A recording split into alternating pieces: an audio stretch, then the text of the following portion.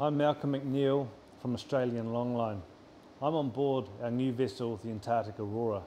This is a $40 million investment in a longline fishing vessel designed to go and catch Patagonian toothfish and Antarctic toothfish in the subantarctic and the Antarctic waters. Such an investment is borne by two requirements. One, to replace an older vessel, but more importantly is our confidence in the sustainability of the fish stocks that we operate in. The science underpinning the Heard Island fisheries and the Antarctic water fisheries provide us with a long-term view of catching fish sustainably for up to the next 40 years. We're confident that the fisheries are sustainable and have been sustainable for a long time and will be into the future. This sustainability, apart from the good science that underpinned the stock assessment, it also relates to the fact that pirate fishing, or the IUU fishing, over the last 20-30 years is now diminished to low levels, if any at all.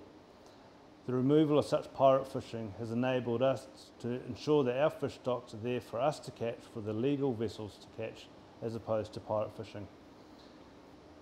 So the reasons why we looked at investing into a brand new boat was to take into account safety at sea, is to take into account the environmental aspects, seabirds, ensuring that we don't catch any seabirds, and we're leaving a smaller footprint, environmental footprint, as we can in the areas that we're fishing in.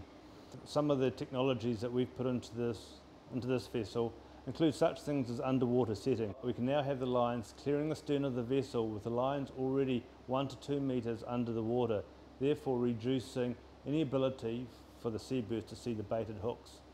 We have also got a moon pool on this vessel, and a moon pool is a hole in the centre of the vessel from which we can haul our lines through. It prevents any seabirds being attracted to the lines being hauled at the same time. One of the other technologies that we have on this boat is a diesel electric propulsion system. This system ensures that we're using less power, we're only making enough power that is required to operate the vessel, therefore using less fuel and therefore reducing our carbon footprint. So the Patagonian and Antarctic tooth fisheries that we operate in are well managed, and there's this kind of sustainability and confidence that enables us to go and purchase such a new vessel.